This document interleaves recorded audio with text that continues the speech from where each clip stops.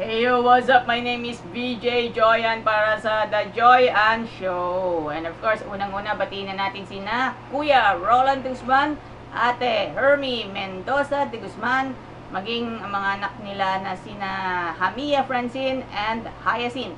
And of course, si Kuya Louie Galvan, Kuya Michael Lizarondo, and Kuya Ronaldo Lizarondo ng Baliwag Transit.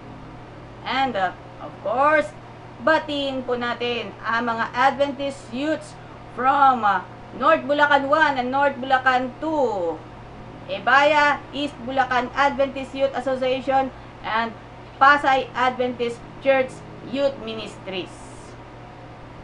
Okay, ito, simulan muna natin ang ating episode na Sunmix Super Coffee Mixers versus the Rain or Shine Elasto Painters.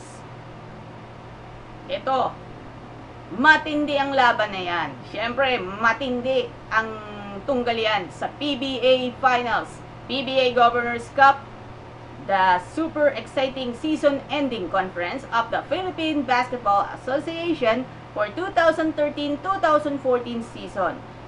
For the 2014 PBA Governors Cup Finals, muling maghaharap ang Sunmix Super Coffee Mixers at Rain or Shine Elasto Painters.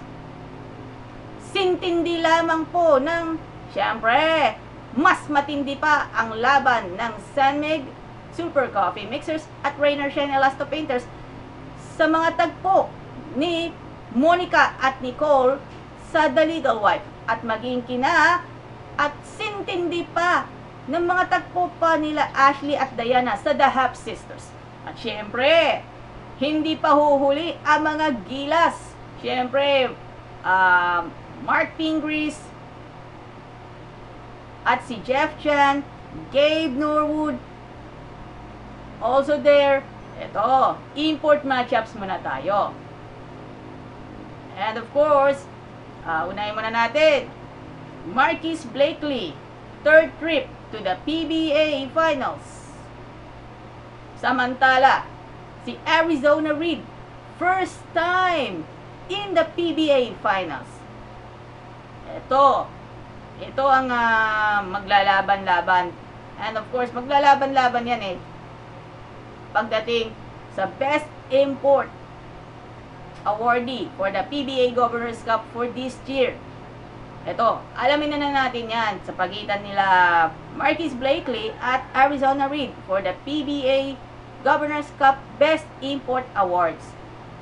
Ito, mga kaibigan, ito may sasabihin ako sa inyo Adventist youths, okay, manood kayo ng maigi sa akin manood kayo ng maigi, listen closely, at walang kokontra.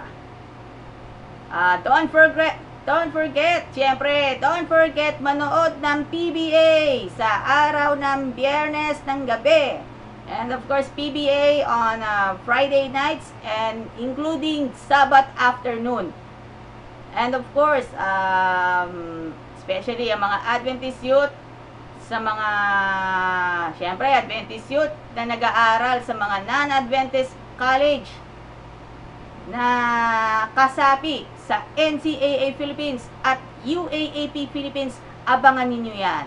And of course, ito syempre, wag ninyong kalimutan na manood ng PBA sa araw ng Biyernes, Vesper Friday night, and the Sabbath afternoon. Okay, at syempre, para sa mga, ito walang kokontra ito walang urungan, syempre. At syempre pa, batiin muna na natin ang mga taga Baliwag Transit sa mga biyaheng local Baliwag, Hagonoy, Guagua, Mainland, at maging sa biyaheng Tarlac, Cabanatuan. And of course, batiin po natin si Kuya Albert Salome and Kuya Bendel Francisco, Kuya Reggie San Gabriel, and Kuya Dante Manalo. And of course, batiin muna natin si Don Zamora and Jerome Valiente.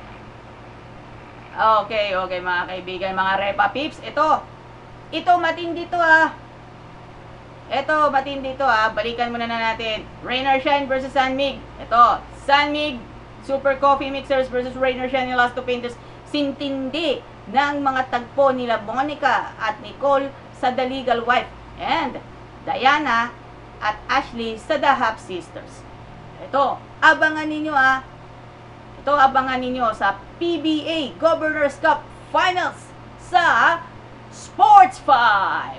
And of course, speaking of Sports 5, batiin po natin si Kuya Magumar John. And of course, batiin po natin si Coach Yeng Giao ng Rain or Shine Elasto Painters at si Coach Tim Ko ng Sandwich Super Coffee Mixers. Batiin muna natin si Matthew De Vera, Mark David Varona, at maging si Ate Wendell de la Cruz Dakila. Sila po ang mga alumni ng Pasay City Academy at binabati po natin si Pastor Bong Fidakan. And batiin po natin, syempre batiin na natin si Kuya Rex Baltazar. And of course, Kuya Noel Balahadja ng Baliwag Transit. Thank you very much. This has been VJ Joyan, Punches at Row!